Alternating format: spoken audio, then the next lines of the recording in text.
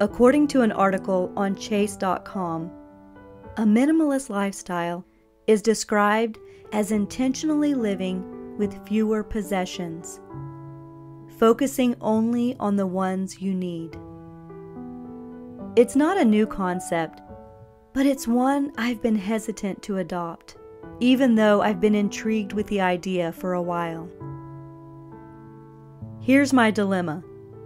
It's not always easy knowing what to cut. Maybe you can relate. And to take the thought a step further, is it even necessary or practical to embrace a lifestyle of bare essentials for everyday living? A few weeks ago, when my nephew needed a new sketch pad, it was nice to have an extra one on hand for him. And as my niece worked on a special project, having a small collection of craft stickers tucked away in my closet turned out to be helpful and appreciated. These are simple examples, but they highlight the reality that for most of us, everyday living is filled with the people we love and the stuff we use to live, work, create, and discover. Over the years, my older nieces have enjoyed going through old photo albums from time to time, and even though they take up a good bit of space, I'm glad I have them. I'm also grateful it's a tradition that can be passed down as part of our family story.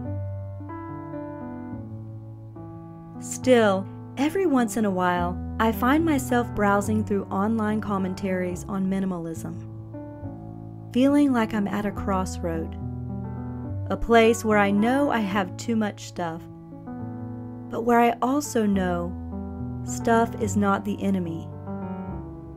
It can be a complicated friend, though, you know? In the Bible, Jesus told the rich young ruler to sell all he had and follow him. Yet we also see where Joseph was sent ahead of his family to build, store up, and prepare for the coming years. Like so many of the principles of life, maybe there's never a one-size-fits-all answer. And perhaps letting go and holding on will always look a little different depending on our season. I don't want to make excuse for clutter, but I also want to be realistic. And if you find yourself in the reluctant minimalist camp too, here's a word of advice. Something that's helped me lately is to start small. Take inventory. Organize an overlooked space and determine to become more intentional about collection habits going forward. I don't always know how to align the mindsets of stewardship and minimalism, but I believe both are great tools to carry us toward more intentional living. We are makers and bakers, gardeners and creators, people who travel abroad and gather in community. We need art supplies and electronic gadgets, crock pots for the church potluck, and cake pans for the celebration at work. We need tennis rackets and picnic blankets, the beach wagon and extra chairs, cozy pillows, inviting home decor, and a few thoughtful mementos to remind us we are loved. Well, maybe we don't need all of these things, but they do make life a little sweeter, don't they?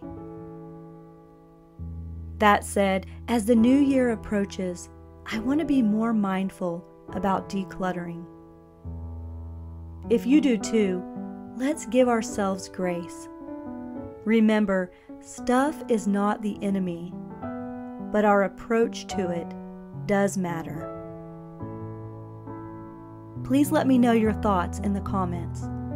And as always, friends, thanks so much for your support.